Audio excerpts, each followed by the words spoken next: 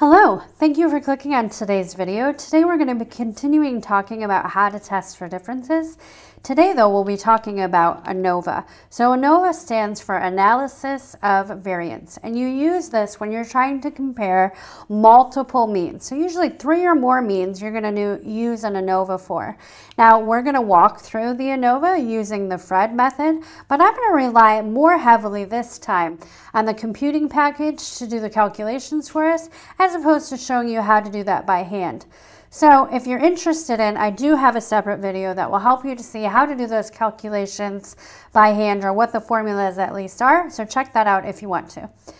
For now, remember that Fred is formulate, review, execute, and draw conclusions. So we're going to start with the F. So for formulating the problem, here remember I said that we're comparing multiple means. So that means that you'll be defining first the populations, just like always. And then you might say the variables that you're measuring. So the variable of interest. And then you would write out your parameter definitions.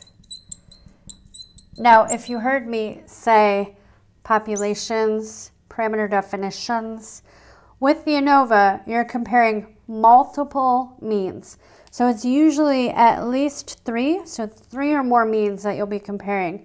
So that means that you will have multiple mu's. So you might be defining 3 mu's, you might be defining 5 mu's, but essentially we've defined a mu before, so that's familiar.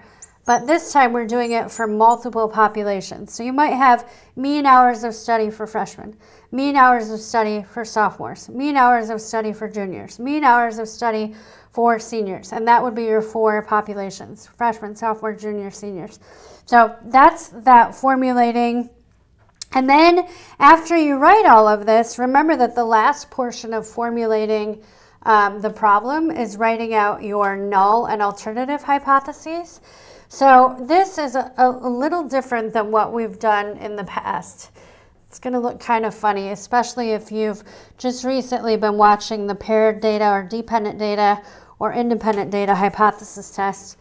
So here, our null might be that mu1 equals mu2 equals mu3, which equals mu4. So remember, we just talked about maybe hours of study for freshmen, sophomore, junior, senior. So you have how many mu's you defined, that goes into your null hypothesis.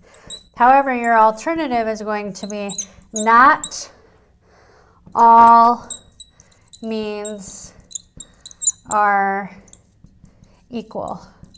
And the reason that we say this is because you only need one mean to not be the same. If we wrote out mu1 doesn't equal mu2 doesn't equal mu3 doesn't equal mu4, that means that all of them cannot be equal to each other. Whereas when you write it this way, which is actually what the ANOVA is testing for, is that not all means are equal. So you only need one that's different. So that's the F, formulate the problem. In part 2 of this mini series, we'll do the R, which is reviewing conditions. See you there.